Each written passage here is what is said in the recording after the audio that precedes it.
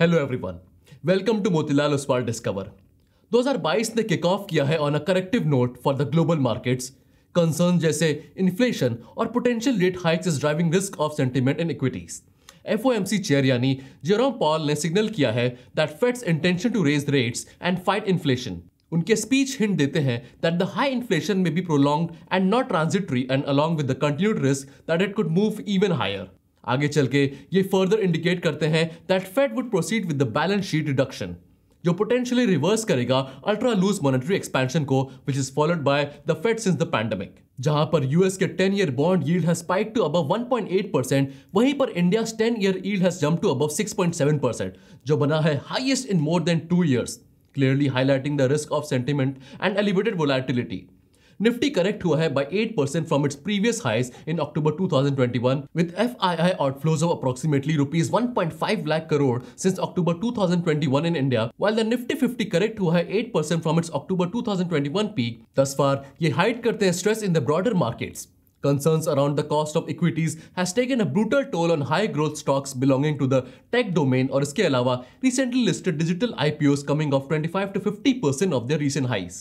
The spike in crude oil prices to more than $90 per barrel has further soared sentiment in India. Meanwhile, third COVID wave के कारण cases काफी spike हुए in India.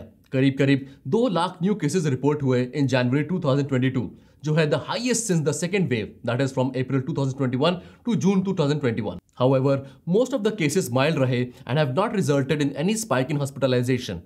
Moreover state government ने third wave पर impose किए हुए restrictions कम कर दिए हैं। इसके अलावा corporate earnings for third quarter financial year 2022 have remained broadly in line, and for 34 Nifty companies that have reported so far sales Guru 31%, EBITDA by 9% and PAT by 10%. Notwithstanding the recent correction, Nifty trade कर रहा है at 20x 12M forward PE पर। अब ultra easy monetary policy reverse होगा globally and in India. हम expect करते हैं that equity markets volatile रहेगा एज ये एडजस्ट कर सकेंगे to the higher cost of the capital environment. This in our view test करता रहेगा एक्सपेंसिव वैल्यूएशन मल्टीपल्स को, जो एंजॉय किया जाता है by section of the market in question. This is true for companies that lack profit cash flow visibility in the near future, क्योंकि जैसे interest rates rise होंगे वो कंपनी के वैल्यूएशन को सप्रेस करेगा। गिवन दिस बैकड्रॉप, हम prefer करते हैं बॉटम अप स्टोरीज जहां पर earnings revisions has been stable और उनमें रीसेंट करेक्शन ने वैल्यूएशन मल्टीपल्स को मॉडरेट लेवल पे ले आए हैं।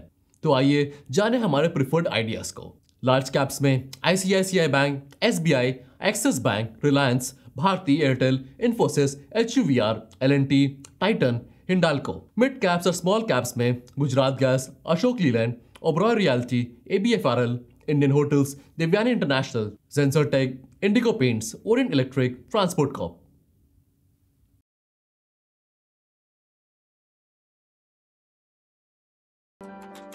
Investment in securities market are subject to market risks. Read all the related documents carefully before investing.